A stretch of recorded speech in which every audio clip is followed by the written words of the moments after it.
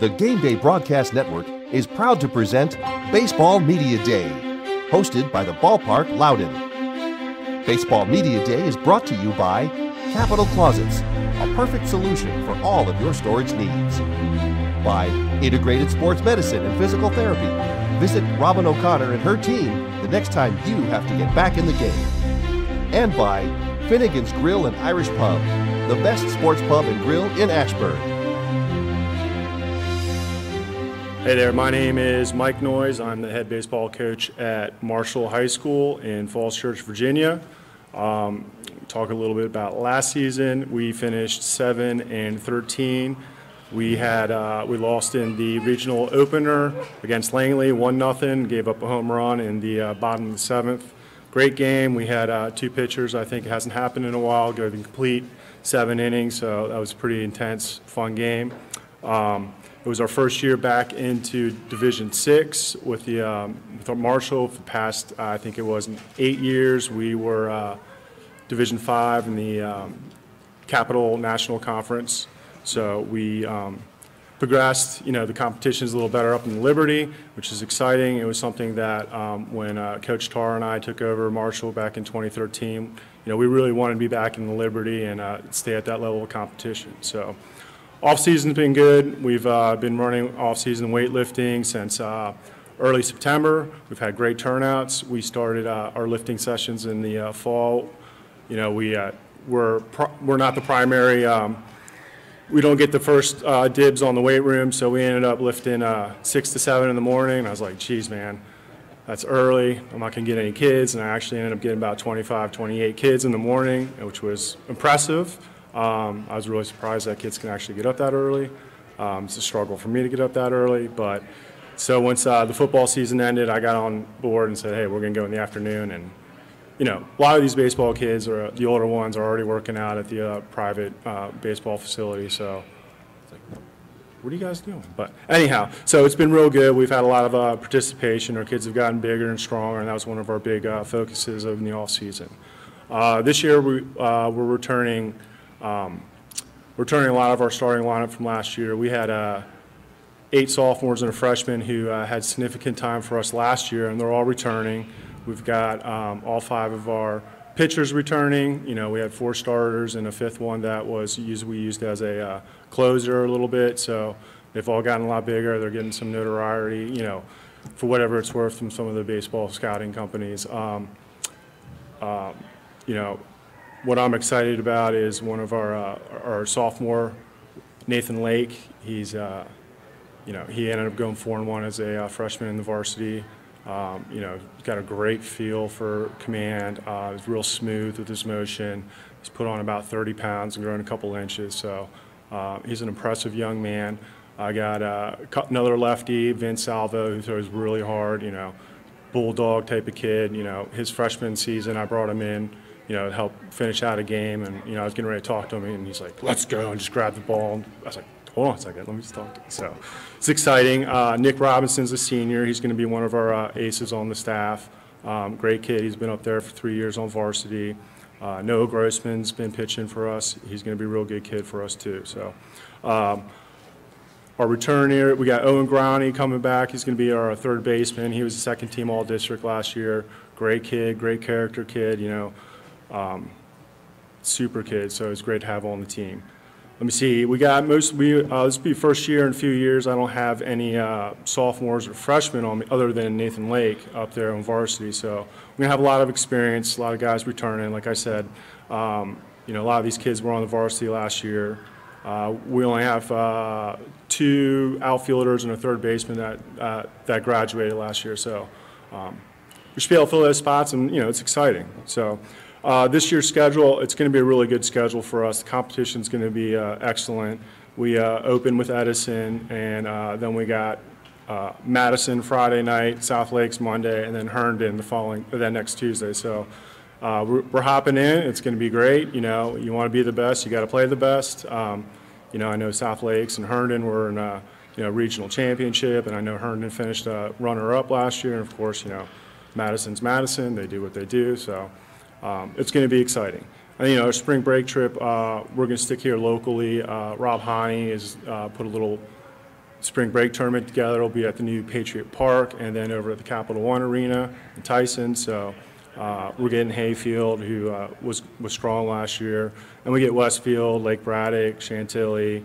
So obviously, those are all solid programs that have won plenty in the past few years. So it's exciting, and I'm looking forward to it. The expectations for Marshall baseball is, I think we struggled a little bit last year with the competition level coming from the National District 5A going up to the Liberty 6A.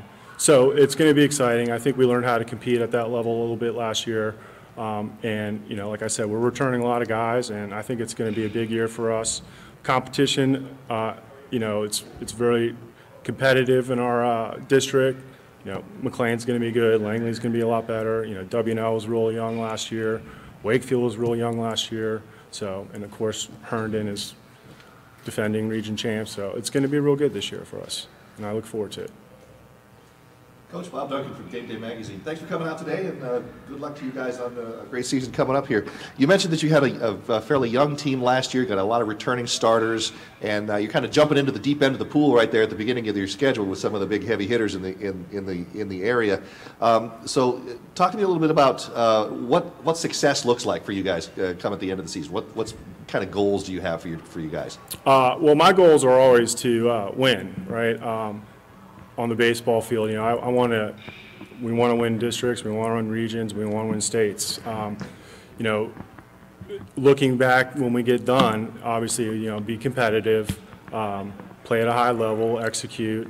One thing I know as a team, statistically, we need to cut down some strikeouts and, be solid in the infield. So my expectation is to compete, till the last day of the season. Coach, I'm going to ask you a question that I have not asked a coach before, but I'm really curious myself. Do you find that in today's environment where the kids are getting so much coaching from third parties, so to speak, are you finding any conflicts in working with the kids and addressing the habits that they build up on their outside coaching? I do.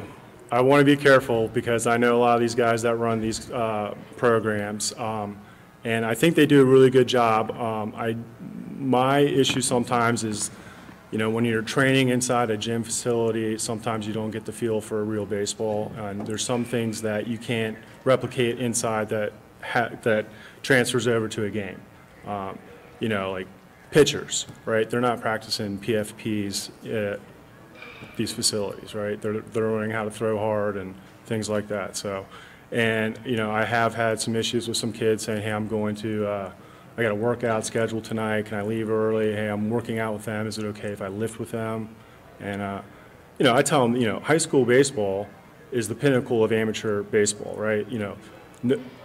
Nobody puts the effort and time in to summer baseball, travel baseball, all-season baseball like you would for the season, right? This is where it accumulates for all the players. They want to be a part of this. These are the guys they grew up with, right? This is their identity, and that's one of the things I preach is like this is what we're playing for, this high school season. So there are some issues with it, but it's it's somewhat good because they're getting extra training.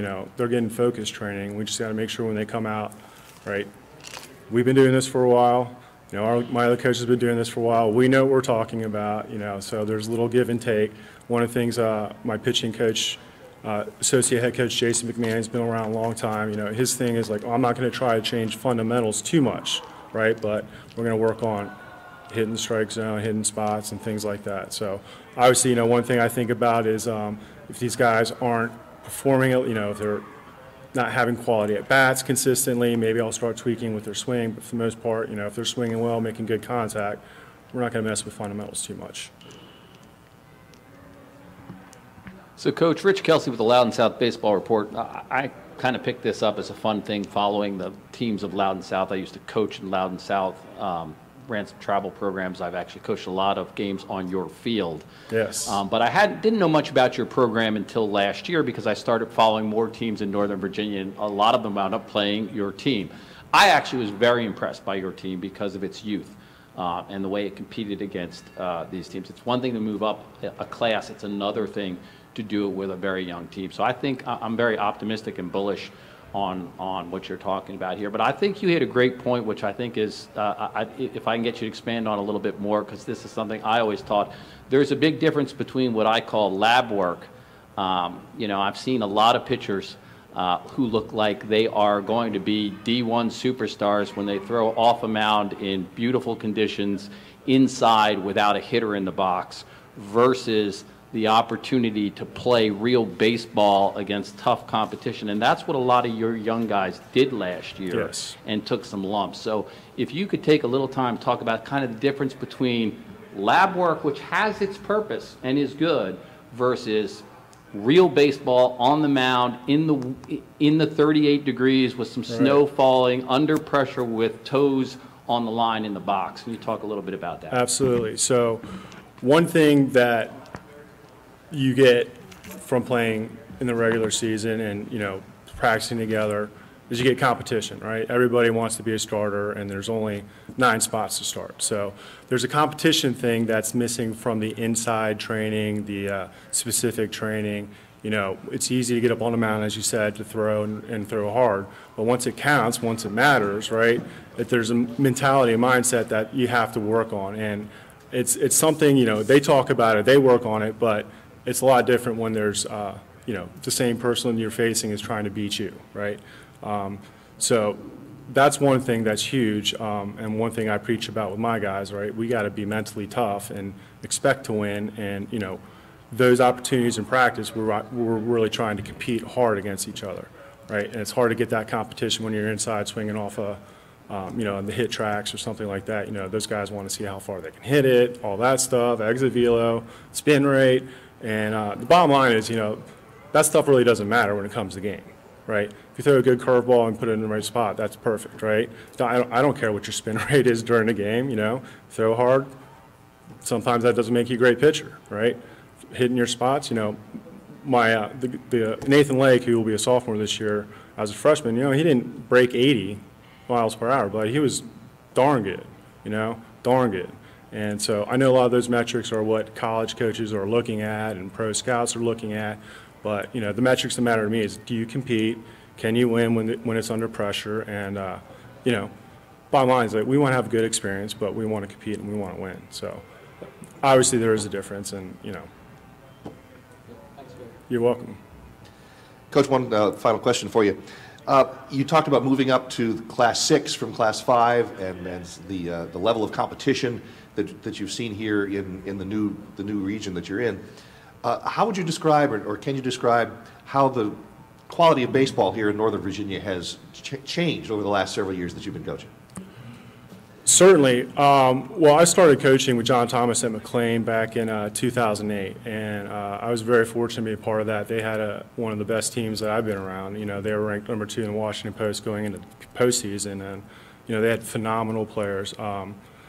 So that was, you know, always something. When I joined coaching, that's what I was used to seeing. But even back then, you know, we were with, and that it was the old Liberty when Stobridge and Madison was in it. Competition was really, really good.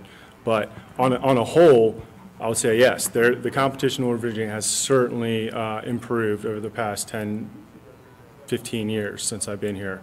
The one thing I've noticed about it is that there's obviously the more affluent areas in this area, you know, the parents can afford to put their kids into different programs and different teams, and there is some benefit to that. You know, I always tell my kids at the end of the season, you know, it's more important that you play baseball than where you play baseball, right?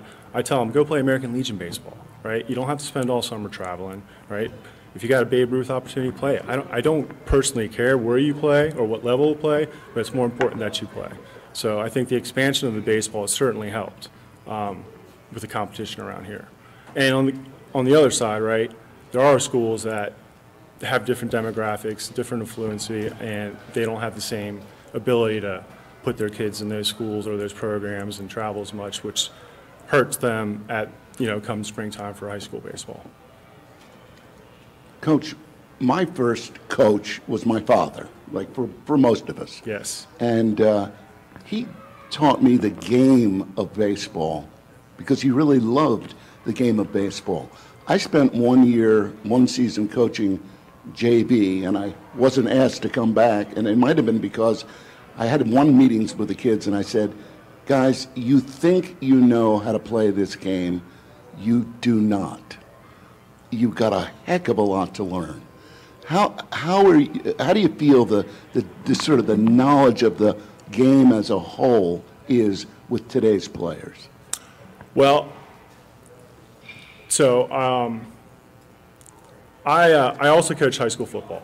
I coach a lot throughout the year. I've been doing high school football and high school baseball for 16 years, and an example, right? I had a coach that said, hey, I want to coach defensive line instead of this, but I don't know anything about it. I said, do you know football? He says, yeah. I said, do you know how to coach football? He says, yeah. So then you can coach defensive line, right?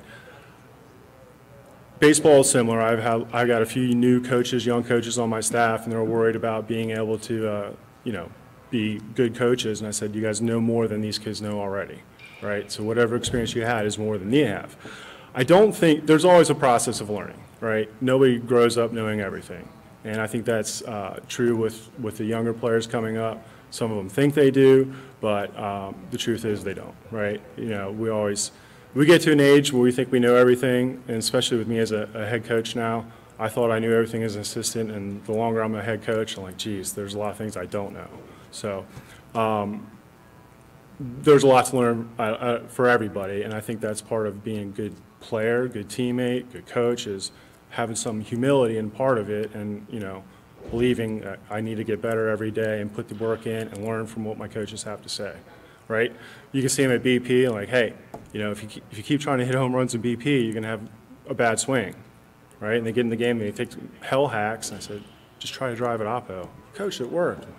Amazing, huh? Amazing. So, yeah, that's the big thing. We got to get them to believe in me and believe in my staff that we're quality coaches. We understand what we're talking about, and get them to buy in and follow what we have to say. So, Coach, I want to thank you for coming here today. Good luck to you guys this year. We'll be following you. All right, thank you very much. Appreciate the opportunity.